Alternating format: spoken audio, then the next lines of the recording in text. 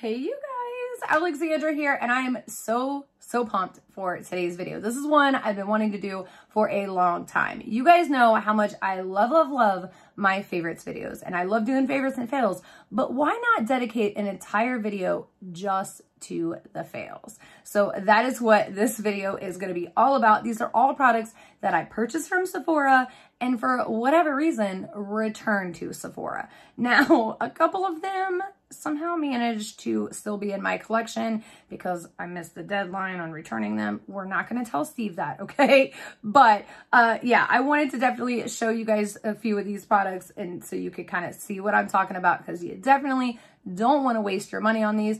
Others are products that some people just like absolutely rave about, they love, and they just didn't work for me for whatever reason. So we're going to get into all of that and so much more. So if you guys are ready, let's get into it. Now, before I get started, I, of course, do want to just put out there that we are all different in our skin type, skin tone, textures, makeup preferences, all the things, you know what I'm saying? So this is no shade to these products, the brands that created these products, or people that are currently using and loving these products. They just didn't work for me for whatever reason, and I'm going to get into why as we get into each product, as well as if I feel like that maybe it may work for someone else with a different skin type or tone, then I will explain why and who it may be good for. Again, this video is just for fun, you guys. With that being said, let's get into the first product, which I don't think, quite frankly, would work for anyone.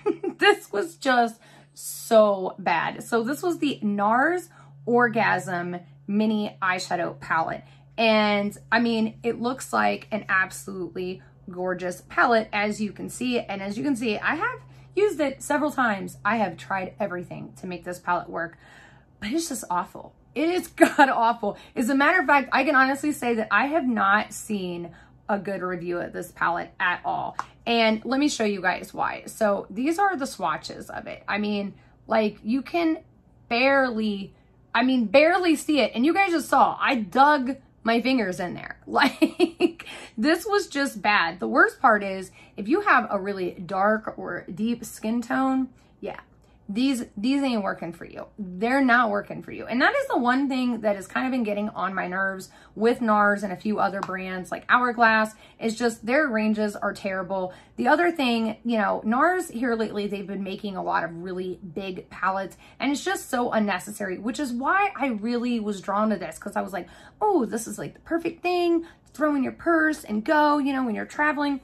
Yeah, no, it's just, it's terrible. It blends right off your eyeballs, like literally. It does not stay. It has no staying power. It has no pigmentation. And here's the crazy thing. I even went and compared the ingredients of this palette to their normal eyeshadow palettes.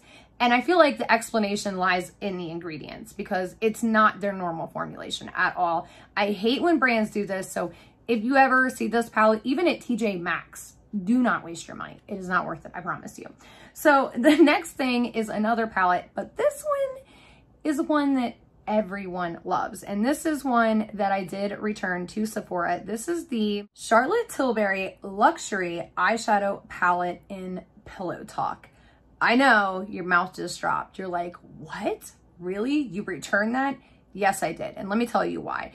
It was a pretty palette. So first off, I purchased this palette. Let me say this. It is a $53 palette for four, count them, four ladies, 4 eyeshadows. Now, yes, Charlotte Tilbury is a bougie, expensive brand, but if I'm paying $53 for 4 eyeshadows, they better be the bomb. Like, I'm saying, pat it on and blend it like one swipe. You know what I mean? Yeah, no, not the case. And not only that, but I was actually really surprised at the lacking of pigmentation that it had. The shimmers and the toppers in there just were really lackluster, very lackluster. The other thing is, I had just purchased right before that this palette right here, which is the Huda Beauty Naughty palette, or Naughty, is it? Yes, Naughty Nudes palette.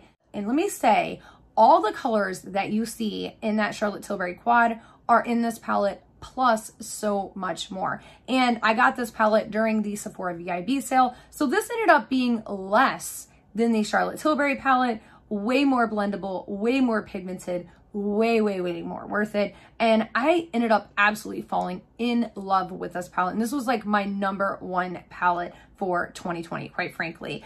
And yeah, I was very, very quick. As soon as we got back from our trip from Gatlinburg, I returned that Charlotte Tilbury palette as quick as I could get to Sephora, because I just, yeah, it was very lackluster, especially for the price point. So it just didn't work for me. Let's talk about this right here. This is the Tarte Maracuja Miracle Mist Setting Spray. Now, I'm not going to get real heavy into this product because so many people have already beaten it up, but it really is terrible. I don't know how on God's green earth they marketed this as a setting spray, because it's Maracuja oil, which is what you use. I mean, do you guys see that? Do you see that? Like, this is what you use to remove your makeup as I fling it all over my camera. Yeah, this is not something that you would use to set your makeup. And if you do try to set your makeup with it, yeah, it's gonna run all over the place. Now, granted, I did use a lot, but I mean, that's just my point. Like, it's an oil, you know, it's an oil. It just melts everything off of your face, not set it on your face. So I don't know what Tarte was thinking when they made this product.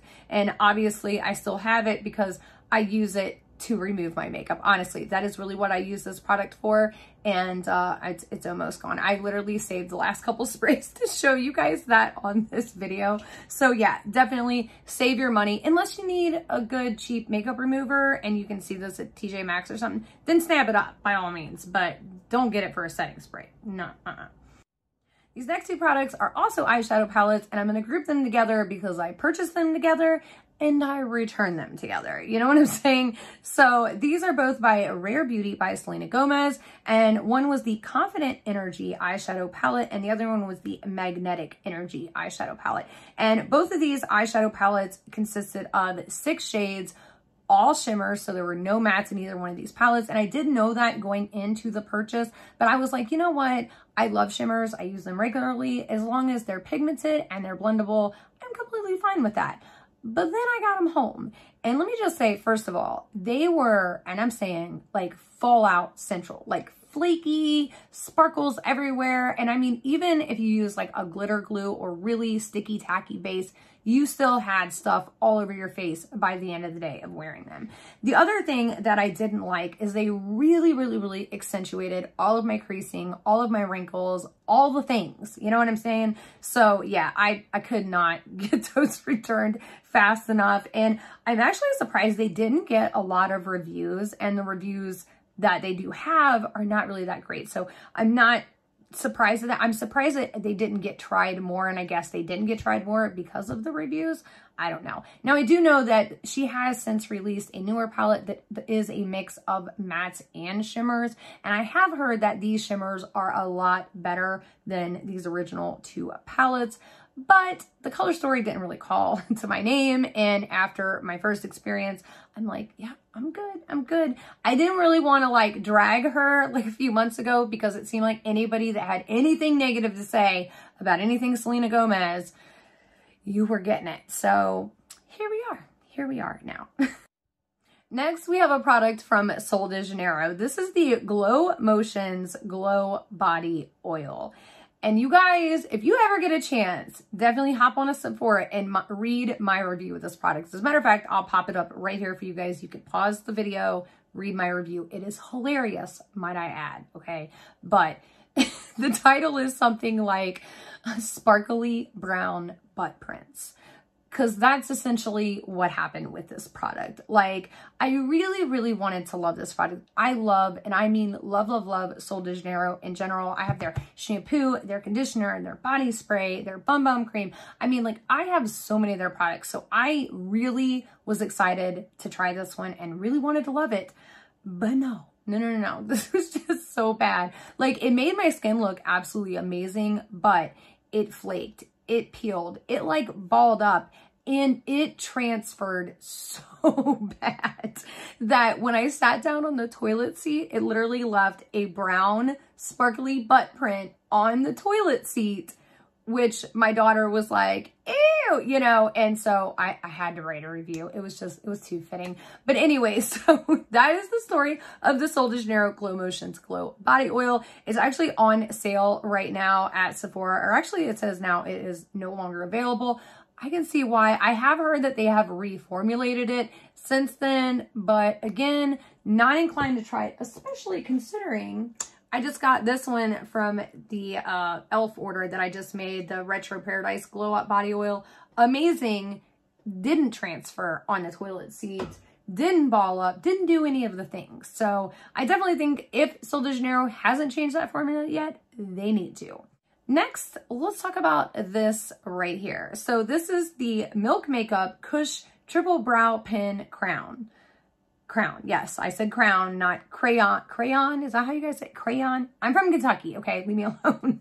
But nevertheless, this is a brow pin, and as you can see, it's got like one of those felt tip ends right there, and it's supposed to give you brow-like strokes. And I mean, it's like so impossible to get anything close to a brow-like stroke, and I have really tried this product. Like, if you go back at my other channel through a lot of my videos last year, I really tried to make this product work. Like, really, really, really. Because the color itself matched my brows perfectly.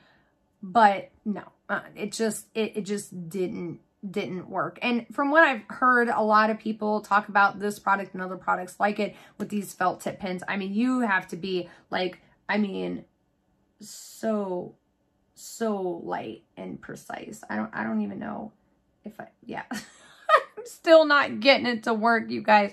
I'm just saying, like, yeah, I don't have that kind of time in my life to spend on trying to get a brow product to work. So yeah, that was a no-go. Speaking of Milk Makeup, let's talk about one of the products that I quite honestly feel like was one of the biggest gimmick products of 2020. This was the Milk Makeup Mini Day Plus Night Serum and Face Mask Set. So this set retailed for $39, and by the way, still is being sold on Sephora's website for $39. Now, this set included the Mini Melatonin Overnight Serum, the Mini Watermelon Brightening Serum, the Watermelon Brightening Face Mask, the Mini Melatonin Overnight Lip Mask, and then the Cooling Water Eye Gel Patches. One set of cooling eye gel patches. Now, as you can tell, I don't have those because that was the only thing in this kit that I really feel like was worth it.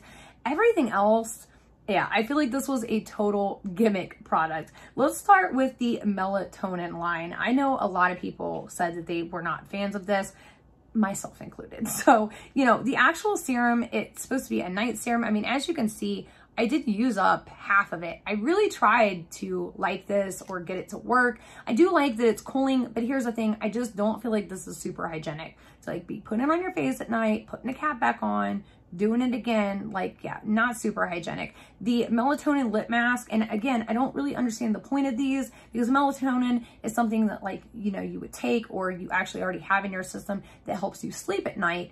So are these supposed to make you sleepy? Because they didn't do that either, you know. And the lip mask, this was like one of the worst lip masks. I mean, like, the fact that I still have it and my teenage daughter did not take this stuff from me should say everything, because she normally steals everything from you guys, especially anything with melatonin. Like, she loves taking the melatonin gummies if she can't sleep at night. And yeah, she was not a fan of this. Now, the Watermelon Brightening Serum, same thing. My skin didn't look any brighter after using it. And you guys know I hate watermelon, but I didn't mind trying this product because it doesn't smell like anything. It doesn't smell like watermelon. I don't know where the watermelon's at in this, but it's nowhere to be found, at least as far as the smell goes. Same with the Watermelon Brightening Face Mask. I mean, this product, like, I mean, again, you guys can see, I did in fact use it. It just wasn't, I mean, you gotta kind of push down hard,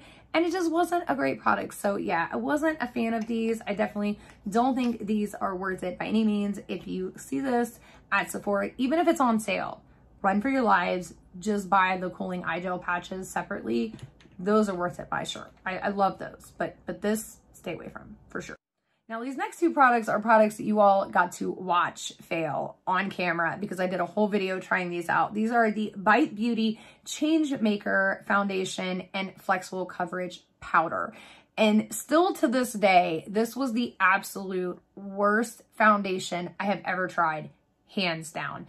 And it honestly, to me, is because of the smell. If you guys remember when I tried this on, I kept saying it smelled like moldy berries. It smelled like moldy berries, and because that's all I could smell, and it lingered. And I even like went in and had Steve and Noah like, hey, smell my face, what does it smell like? And they're like, ugh, you know, like I could smell it. And what's funny is, since doing that review and returning these products, I've actually read quite a few of other people's reviews, and they've said the same thing. Some people said that they could smell it, some people said that they couldn't. So I don't know if it was because I just had my son Liam, and so, you know, my senses were over heightened and oversensitive. So I don't know if it's, you know, that type of thing. But yeah, I will never forget the smell of that foundation. Now, aside from the actual smell, the foundation itself just did not look good on my skin. It was very, very drying. I tried the foundation by itself. I tried thinning it out. After I filmed that video, I tried making that product work because there were other people that had done reviews and they were raving about it. Now, let me just say that they did also get sent that free NPR for a review, and I have not seen them since review those products or bring them up in a favorites video or anything else. So I do just want to throw that out there. But I couldn't get these products to work. Not the powder, not the foundation, not together, not separately. It was just a bad deal all the way around. Speaking of cakey, this product right here was just an absolute cakey creasing mess, which is kind of funny because creaseless is literally in the name. This is by Benefit Cosmetics, the Boing Cakeless Full Coverage Concealer, which I think is, again, hilarious because it claims it's cakeless right in the actual name of the product. But no, I purchased this product and I actually was going to do a video about cakeless and creaseless concealers, and this was one of the concealers that I had purchased because, again, it had cakeless right in the name. Yeah, no, it was just a hot mess. I mean, and I don't know if I still may have the footage somewhere, but yeah, I mean, it just absolutely accentuated every fine line, wrinkle, crease, everything. It just, yeah, not good. Not something that I could ever recommend. And again, couldn't return it to Sephora fast enough. Next is a product that a lot of people absolutely rave about, and just for me, it just was not a great product. And I think this is more of a texture thing. So this is the Milk Makeup Mini Hydro Grip Primer. And I didn't actually end up returning this to Sephora. Like, I had actually even talked about this on a favorites and fails video. And one of my subscribers was like, oh my God, you can send it to me. I love that stuff. So I threw it in the mailbox and sent it to her. Shout out to you, girl. So I hope you're still enjoying that product. But yeah, it just did not work for me. And mainly because it was just too sticky. I don't like the sticky, heavy feeling on my face. The other thing is, even trying to get over that and still trying to just test and use the product, like, my foundation didn't stick to it, which is kind of crazy because everybody's like, oh my God, it's so gripping. But for me, it really wasn't. It was just like my brush just like skipped, and you really had to use a beauty blender to put your makeup on. Like, there was no way around it because, again, brushes just did not work because it was so sticky. So yeah, it just wasn't a product that was great for me. Just, again, it's all about preference. Not everything is just a complete fail. Some people absolutely love that product. It just wasn't good for me. It's pretty much the same story with this next product. So this is by Huda Beauty, and it's the Easy Bake Loose Baking and Setting Powder. And I got mine in the color Pound Cake. And yeah, this was super expensive and highly fragranced and didn't work. Like, it was super cakey, super thick, just not my style of powder. I've really come to find through my makeup journey that I really like a very finely milled, loose, or even a compact setting powder, but it's got to be finely milled. Like, if it's super thick, I'm not a fan of it. I'm just not a fan. And I've tried other, you know, loose setting powders, like, for instance, this Halo one, like, by e.l.f. This is amazing. Like, this is absolutely amazing, but it is super, super finely milled. So for my dry skin, that's just what I need personally. Again, everybody's preferences are different. I know some people love that baking powder, and that's really what it is I don't even call that a setting powder. I would call that a full-on baking powder. If you're gonna bake your face, that's what you want to use. I don't really get into the whole baking thing. It just accentuates lines and creasing and makes me look a lot older than what I really am. So I'm good with all of that. I just want to set my makeup and be good for the day. So yeah, I definitely returned that to Sephora as well. Another product that I also returned to Sephora by Huda Beauty was the Water Jelly Hydrating Face Primer. Now, again, you guys know I love Huda Beauty. There are some of her products, her palettes, that are just ride or die items in my makeup arsenal. But this particular product, it just didn't do anything for me. Like literally didn't do anything. It was just like putting any other moisturizer or any other primer, just any other item on my face. I didn't really see any kind of a difference, any kind of staying power, any kind of anything, especially to warrant a $33 purchase. So if I'm not really seeing any kind of a difference, and if you guys remember, I put the water jelly primer on one side, my usual moisturizer and stuff on the other, and yeah, it just, there was no difference. Wore it all day, and it actually wore off the side with this primer a lot faster. So yeah, I was like, you're going back to Sephora. So that was the deal with that one. And the last product that we are going to talk about that I returned to Sephora is one that actually kind of hurt my heart and my feelings a little bit, that it didn't work out for me, because I really wanted this to work for me. So this is by Estee Lauder, and this was the Futurist Hydra Rescue Moisturizing Foundation with an SPF of 45. And I've heard so many people just rave about this product and talk about how great their skin looked. And this was just basically their everyday usage foundation, plus it's got the SPF. And I really like the Estee Lauder Double Wear. So I really thought that this product would be great for me. But just for whatever reason, it did not look good on my skin. It did not look good at all. Like the color itself, like, and I tried even taking it back and getting a couple of different shades, and they have very yellow undertones. So that was one thing. But even that aside, the shade match aside, just the actual product and how it laid on top of my skin, it didn't really like melt on. It felt very like cakey, very full coverage, made my skin look very, very textured. And you know, I just wasn't a big fan of this product. It just didn't do it for me, and it really hurt, because again, I wanted to love it, I wanted it to work, but it just didn't for whatever reason. So yeah, had to return that one, especially at a $45 price tag. Yeah, sorry baby girl, you had to go back. So that is all I have for today's video. Let me know down below, what are some products that absolutely did not work well for you and you had to end up returning to Sephora? Would you guys like to see an Ulta version of this video? Because I thought about doing that, but only if you guys would like to watch something like that. So definitely let me know your thoughts down below. Are any of these products that you love and are your ride or dies? You know, maybe I'm using them wrong. Maybe there's something that I don't know. Again, talk to me down in the comment section. I will talk to you guys later, and until next time, see ya.